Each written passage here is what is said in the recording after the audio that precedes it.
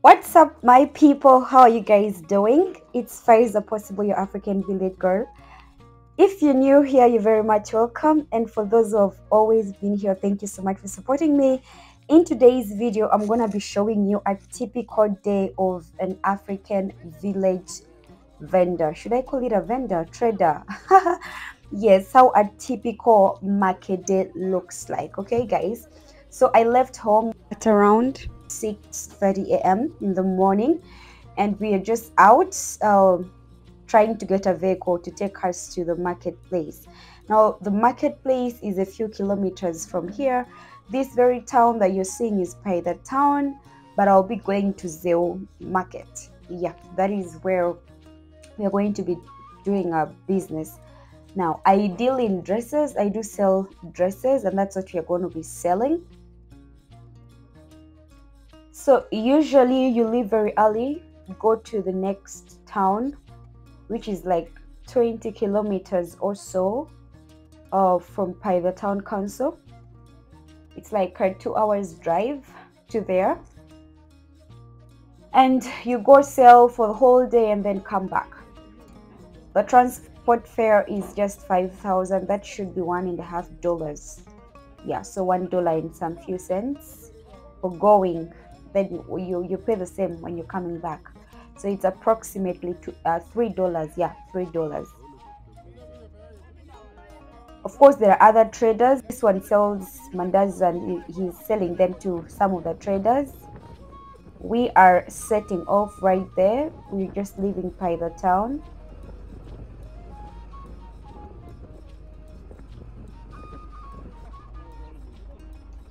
Okay, this is called the Yellow City, where they sell the yellow banana, different types of bananas. There we are on top of the truck. So the truck literally has no, what should I call it, a cover. So in case it rains, it will definitely rain on you. If it shines, it will definitely shine on you. So this is Zombo District headquarters, the one you just saw. This is Zale. Zale is a place next to Zeu, the market we're going to. So there was some offloading here. And there I am, ready to make money today.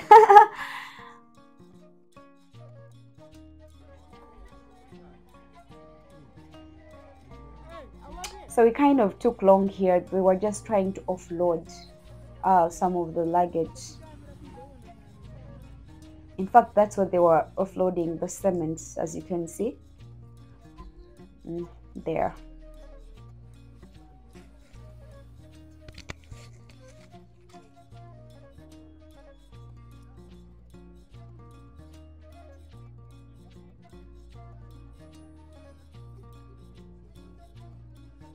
I should say this has been one of the best experiences I've ever had, you know.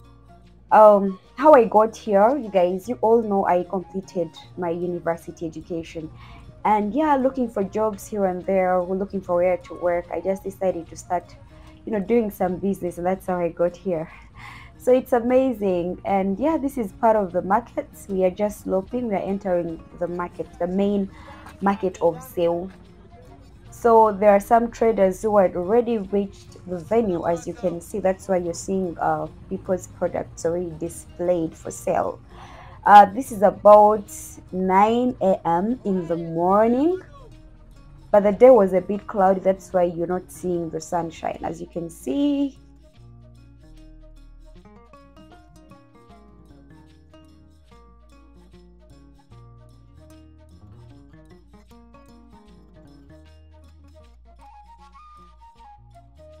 Okay, here we are.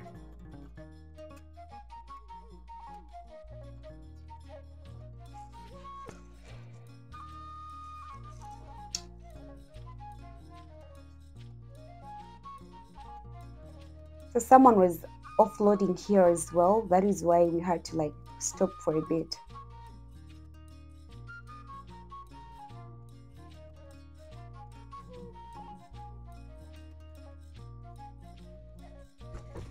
So So guys are taking their produce to the market, others are coming to sell, others are coming to buy. We are literally sloping down the main market. So when you enter, you find the charcoal section, the thatching ropes, the mat, our local mat.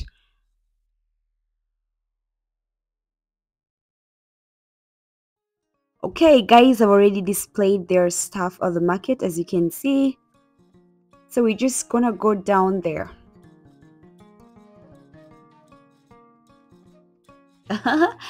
And of course, at the market, you meet every, type of people. So, yeah, we're going down. Now, they keep offloading as you're sloping because people have different points. Now, I had to offload mine here, as you can see, because that is my point. Then others as well. That is how we do it. We don't have like one specific point. Yeah. Like now, this is another batch of traders from Paida. I didn't use this very truck. This is another truck. They're also offloading.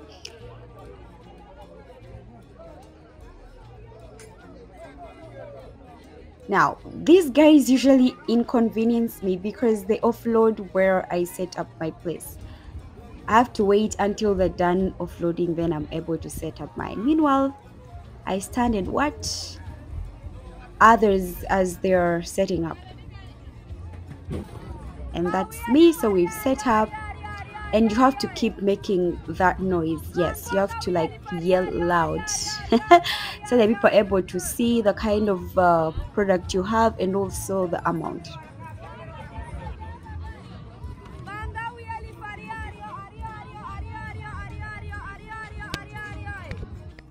You also have to keep mentioning the price so that people are able to see if they fit within the price.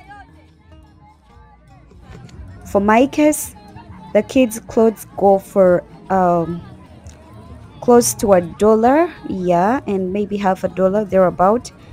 And the women's dresses ranges from $2 to $5 thereabout. Yeah. We get to sit under the sun like that for the whole day. If it rains, you get to take cover, right? That is what happens. We do buy our stock from Kampala, one of the capital cities of Uganda, and then we transport them up country and you're able to sell. So that is how everything looks, and it's threatening to rain. Oh my god, it began drizzling, and yeah, I had to like pack my clothes, but they were just small drizzles, so I had no choice, as you can see. So people cover their products the way you've seen and take cover. Yeah, that is us.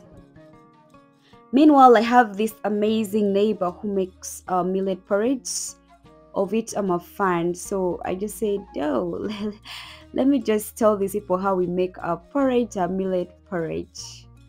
That is it. So she's able to sell like 5 to 6 of this kind for the whole day, and she keeps putting them in that 5-liter jerrycan and serving customers. These are other parts of the market. As you can see, we are almost done. After the rain, it shone again, but me, I'd already packed my stuff and it was already late. I decided to leave. Yeah, so this is me getting outside the markets. What we do, we first pack the luggage in the trucks, then you leave. For this particular day, I was actually heading for a meeting somewhere and I had to use another means of going, but I sent my luggage with the truck. This was about 4 p.m. actually, yeah, quite early, because usually people leave, they depart at around 6 p.m. Yeah, guys, this is the end of the vlog. Thank you for watching.